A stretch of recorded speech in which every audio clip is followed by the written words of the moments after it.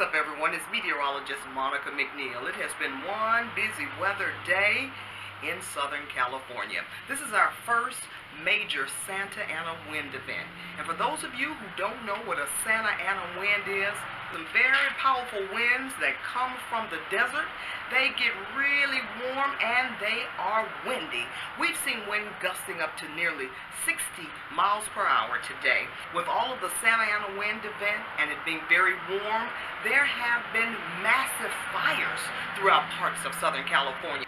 Thousands of folks were asked to evacuate, leave their homes, grab whatever they could, and get out. Thousands of homes were affected by the fire. Many homes burned to the ground. There were animals being evacuated. Animal winds will start to taper off. It's going to stay warm this week, so just know that these very warm temperatures will be sticking with us right on through the rest of the week.